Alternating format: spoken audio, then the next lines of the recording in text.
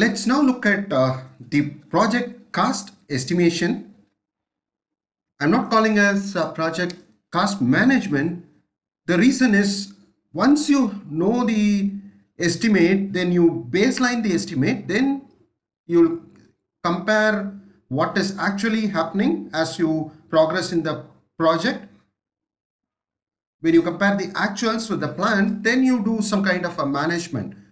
But initially, you need to have an estimate. So let's look at that is also called as project costing, project estimation, and then you manage it. And one thing one need to keep in mind is that first and foremost is that you need to have the project scope in place as what you are going to achieve in that project. So that is where, or that is what is called the scoping. And to perform that, you need to have a schedule in place. That is, you all break down the activities and then you build up the dependencies, look out for the critical path. So, and then you schedule the project. You create Gantt chart so that you know after which of the activities need to come first, and then you sequence them and schedule the project activities. And then, yes, you arrive at the costing or the budget. So the first one is the scope of the project, then the activity, and then it is scheduled, and then you come to the costing part of the project. If the scope and the schedule is ignored, then the costing becomes a challenge. So the more the clarity on the scope, the more you are aware as to what are the activities and how the project schedule is going to look like, the costing will be much more effective, and everyone will know that, okay, this is a realistic cost. And once you overlook, yes, you have a risk associated with the cost involved. So starting with the estimates, so one is the effort estimate, the amount of time required. So each of, just as an example, if it is something like 2 days for each of the activities, then it is there are 5 activities, then it is 10 man days of effort. That is just an example. I'm just saying that it's 10 man days of effort. And if for 10 man days of effort, what is the money required? So this may be, this is again for the 10 days of effort. Maybe you might need some missionaries there, or you might need missionaries, or even consumables might be used, and you might also use the consultant or resources. So it is based on the missions and the resources, then you arrive at the cost.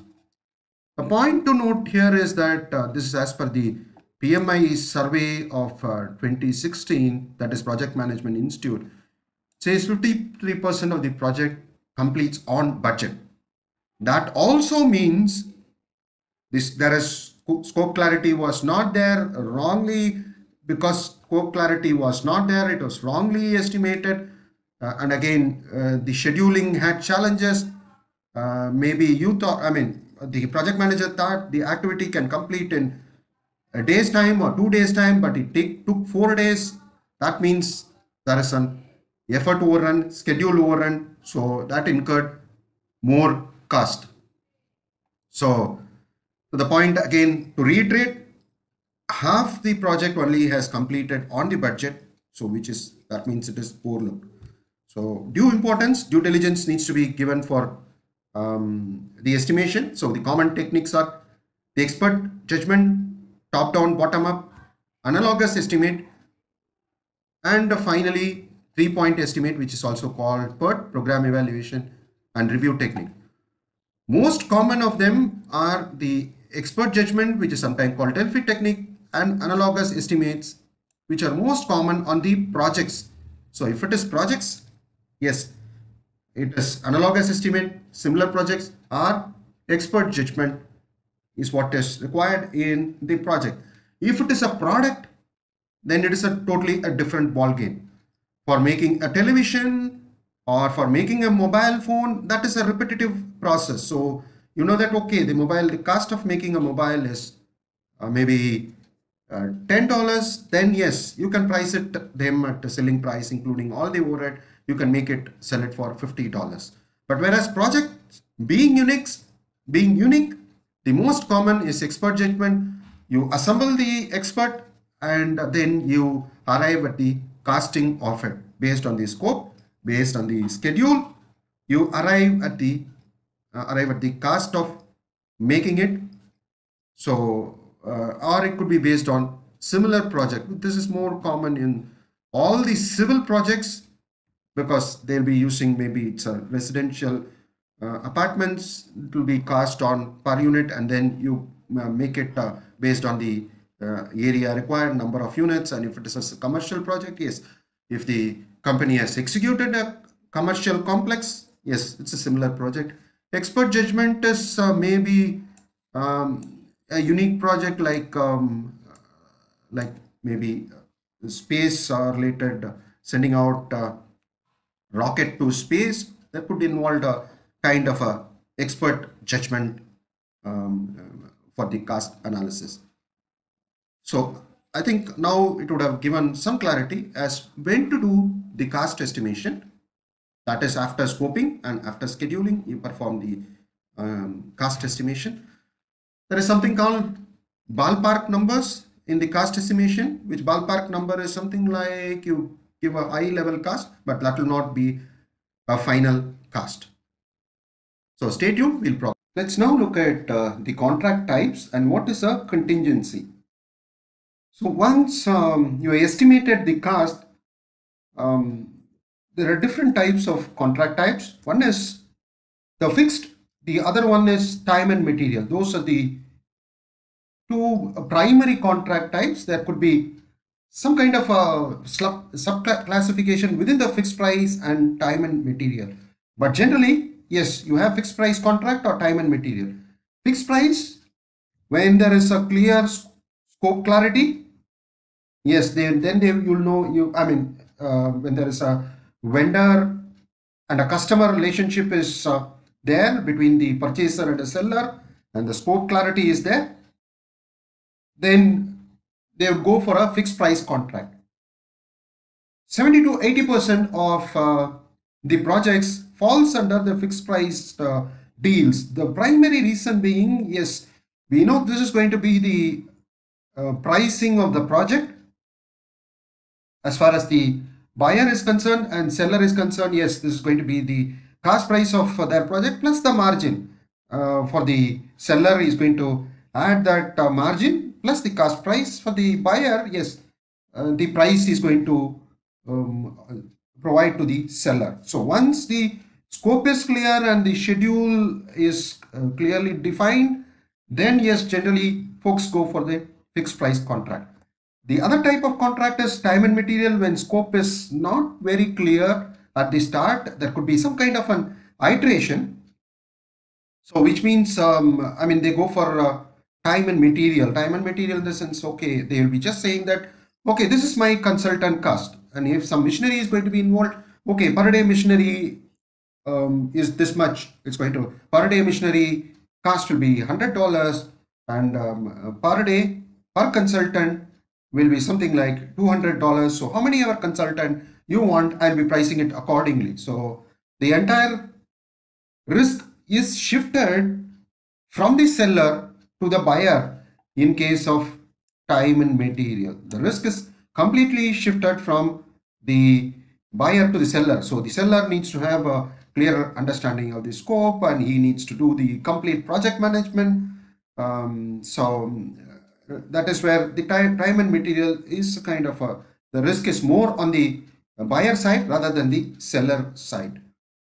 This type of time and material is very common in the spiral, or you call it agile, the scrum methodology.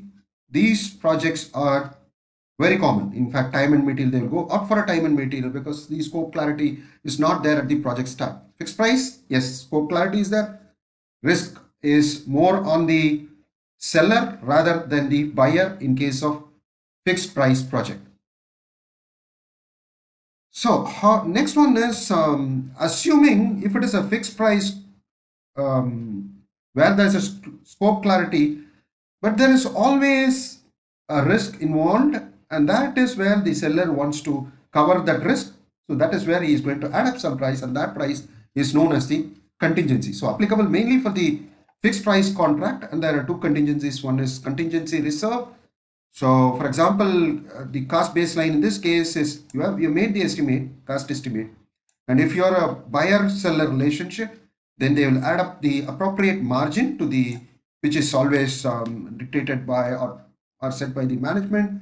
So if it is cost price is 100, they say okay, 30% is the margin, so 130 will be the price cost plus 30% margin, so 130 plus the margin, sorry, 100 is the cost estimate plus 30%, which is 130, and contingency could be like so something like there is a risk, is the identified risk, but it is not clear on the how much the effort is going to be.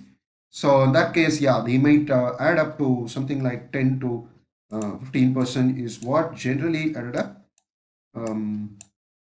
So in that case, yeah, 130 we have arrived at, plus some 10% will make it to somewhere about 150. So 150 would be the cost baseline, which is going to be provided, cost baseline. There is, and again, this cost, everything like contingency reserve is part of the project manager. He can have a discretionary power to utilize the contingency reserve. On top of it, there could be management reserve, which is not controlled by the project manager, which is unknown, risks are identified, and efforts are unknown. In that case, it becomes unknown. In that case, they could be having management reserve. So on top of it, 150, they might add another 10%, which is 165 US dollars. So that will be the project budget when the seller is going to sell the product. So if you look at it, the cost price was somewhere, cost estimate was somewhere about 100, then margin came into play, and then came the contingency reserve, and then came the management reserve. So though the cost estimate was 100, the seller would have added $65 additionally, 100 plus 65, which becomes 165 USD in case of fixed price project. But whereas if the buyer wants to go for a time and material, then yes, cost estimate plus some amount of margin is what, or he would just say about the regular consultant per day cost plus the any kind of a machinery cost is what the seller is going to quote. So only in case of mainly in case of fixed price project, the contingency are added. So underlying 2 points, one is the fixed price and the time and material, and then point 2 is addition of contingency as appropriate to the project. So that gives you an idea as how the cost estimates are done in the project. Thank you.